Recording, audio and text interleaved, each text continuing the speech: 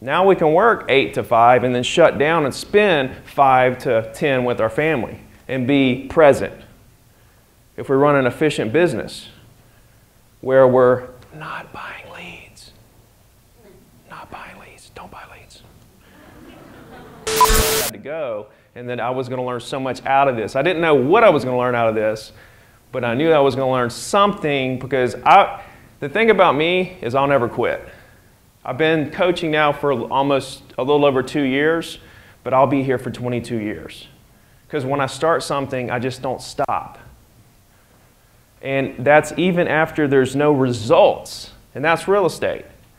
I didn't sell anything for 8 months when I first got in the business, but I wasn't going to stop because I saw other people selling stuff. And that's one thing I want you to realize is that there are people selling millions and millions of dollars in property. There are thousands and thousands and tens of thousands of people that are doing what you want to do.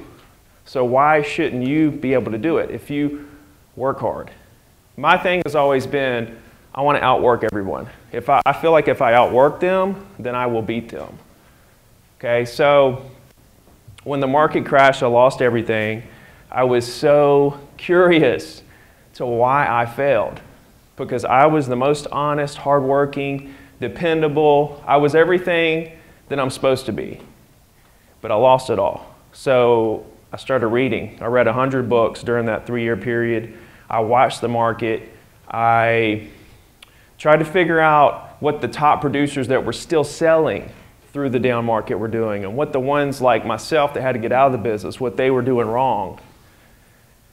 And long story short,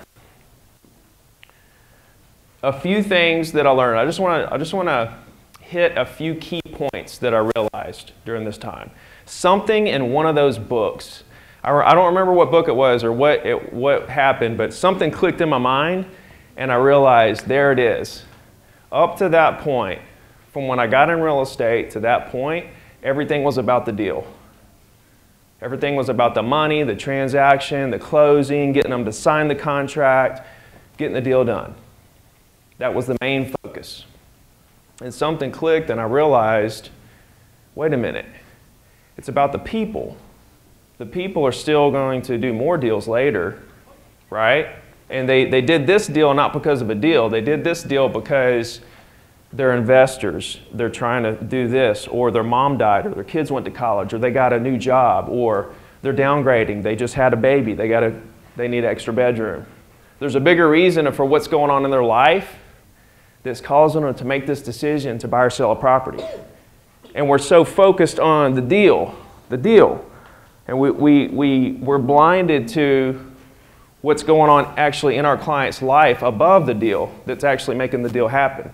And if we can tap into that, now we got something. Now we have a real relationship with someone, right? And every person you create a relationship with, these prospects, these people in your market that are buying and selling properties, as many of those people that you can create a lifelong relationship with, lifelong real relationship, voice to voice, those are worth 10 to 20 deals to you over the life of your career through repeat business, referrals, and referrals of referrals. And see, everybody wants a prospect that's ready to do a deal right now today. When I got back in the business, I built it on just people, not deals. I don't care if they want to do a deal today or not. If they want to do a deal later, I'm fine with that. Let's create a game plan around how we're going to make that happen in 6 months, 2 years, 5 years. Let's create a game plan with me as your agent, you as the buyer or seller, of how we're going to make this happen and what we're going to do in the meantime to set ourselves up for the best situation. I was looking on MLS when we were at the bottom of the market, and I realized some of my clients that I represented at the top were still buying and selling at the bottom. But I wasn't representing them. I was out of the business. That was an aha moment for me. And that's when I realized, wait a minute, that reaffirmed what clicked in the book, that it's about people. And that's when I was like, okay, I'm on to something here. If I would have maintained a relationship with those people through the crash, then I would have represented them at the bottom. So that opened my mind up to the fact that since it's a people business, and you can't talk to every single person ever in your life, in your market, you can't talk to every single person in Minneapolis, ever.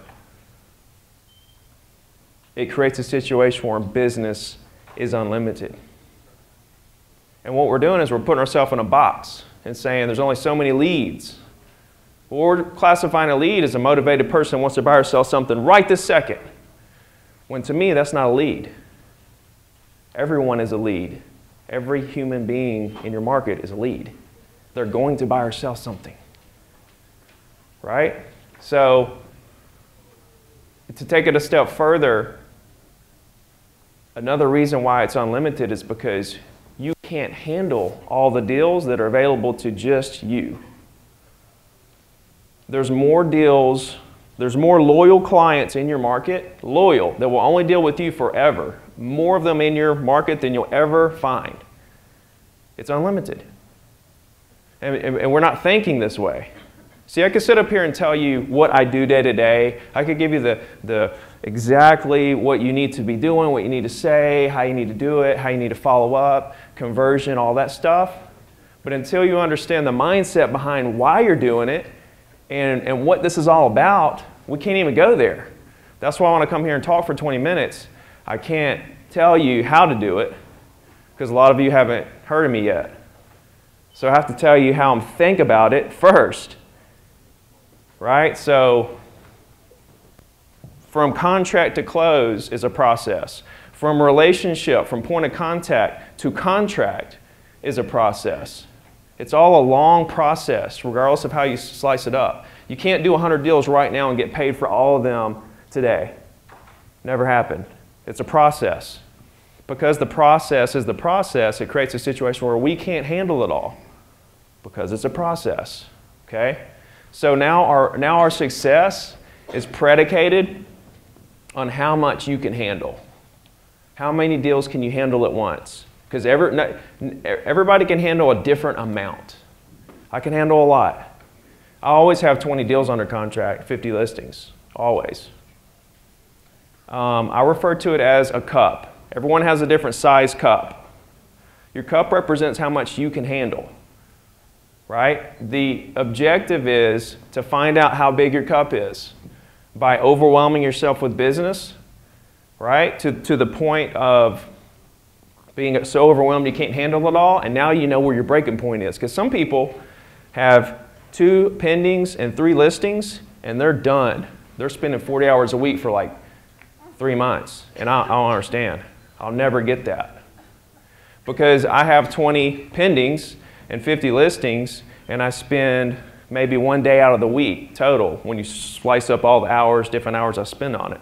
I still have 4 free days a week to go after new business. Everybody's so into what they have going on right now, that's your cup. See what I'm saying? So realize that everybody has a different size cup. Figure out what the size is your cup because you overwhelmed yourself with business one day. You made 1,000 calls, you spent a bunch of money on ads or something. You overwhelmed yourself with business to find out where you stand. Now we're going to scale back to just the size of our cup.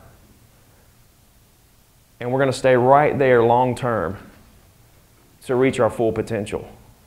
And what I don't want you to do is compare yourself to me. Compare yourself to the other top producer in Minneapolis. Compare yourself to anybody else because they're not you. And you shouldn't worry about if they're producing more, good for them. Let's stay over here. Let's produce all that we can produce and get 1% better every day. That's what I want. If you don't get anything out of this but this one thing, I want you to get 1% better every day with something. What I really want you all to do is join my free coaching program and learn how to effectively communicate who you are as a person, that you care about people, to your clients, not that you're just there for a deal, because that's what I teach. The next thing I realized is that it's okay if the market crashes, right? Fear is holding everyone back. It's the reason why you're here right now. You're scared of the market crashing. You're scared of looking dumb. You're scared of rejection. You're scared of making phone calls. You're scared of, I don't know what you're scared of. but you're scared of something and it's holding you back. You're scared to overwhelm yourself with business. You got a family. You don't want to overwhelm yourself with business because you want to spend time with your family, right? But if you run your business and you build it on efficiency, now we can work 8 to 5 and then shut down and spend 5 to 10 with our family and be present. If we run an efficient business where we're not buying leads, not buying leads, don't buy leads. When the market crashes, closings continue to happen every single day. I want to repeat this. When the market crashes, what's going on in your market right now, what's going on in every market around the world, and when the market crashes, closings continue to happen every single day.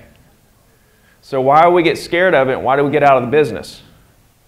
I'll tell you why, because it shifts from first-time home buyers and all these people that are excited when the market's going up. Those aren't the same clients as when the market is down. The clientele changes.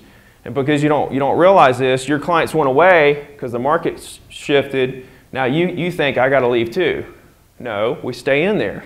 We continue creating new business and find out who wants to do what. The buyers at the bottom, at the crash, they want to buy right now because it's cheap before it goes up. The sellers have to sell, they're in trouble. They got to sell right now. So the market crashing creates urgency in the market. And all the agents leave. And I'm just sitting here selling everything. Right? So I don't want you to be scared of anything because you know why? We create what we fear. If you're scared to make phone calls because you think people are going to hang up on you, that's what's going to happen. If you're scared the market's going to crash, you're going to have to get out of the business, that's what's going to happen. It's going to crash and you'll get out of the business. Whatever you're scared of, whatever you fear, that's what's going to create, that's what's going to happen. So quit thinking about it and quit fearing it. Be fearless and go, right? This is a big one, relationships over transactions. This is a big one. What I want you to do with your clients from now on is I want you to connect with them first before you convert. Connect first, then convert. What we're doing as an industry is trying to convert. Right? And we're leaving so many deals on the table because of our conversion process. We're running so many prospects away that want to buy later that we don't get those deals later because we pressured them to convert now. And we're not building our databases to the potential it could be, whereas in 3 years you could be the #1 agent in Minneapolis. You got to take your mindset, go 180 with it. Relationships over transactions. I don't want you to ask people if they want to buy or sell. I want you to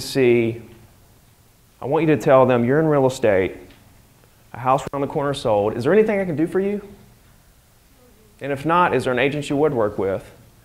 And if not, okay, cool, look, I'm sure at some point you will do something. I'd love the opportunity to work with you in the future. Can I stay in touch?